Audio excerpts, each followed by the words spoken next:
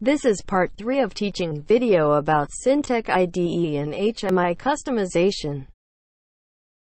The following video will illustrate several important steps in adding custom screen.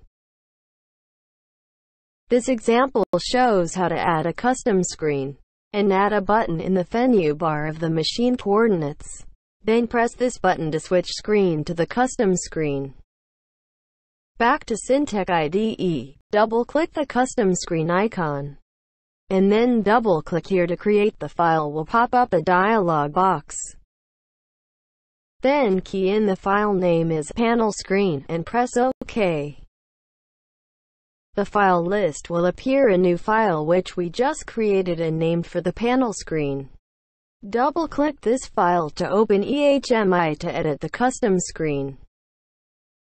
After opening EHMI, the middle blank area is the edit area. You can drag new components to the edit area from the toolbox on the left. In this example, we built an operation panel in advance like a normal custom screen. Users can add any other components that you need from the toolbar on the left. After editing the custom screen, we add a new button on F6 in the standard menu bar, according to the steps mentioned in video part 2.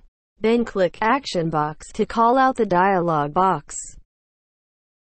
In the dialog box of action, select the Switch to Custom XML. Then key in the name of the custom screen which we just created.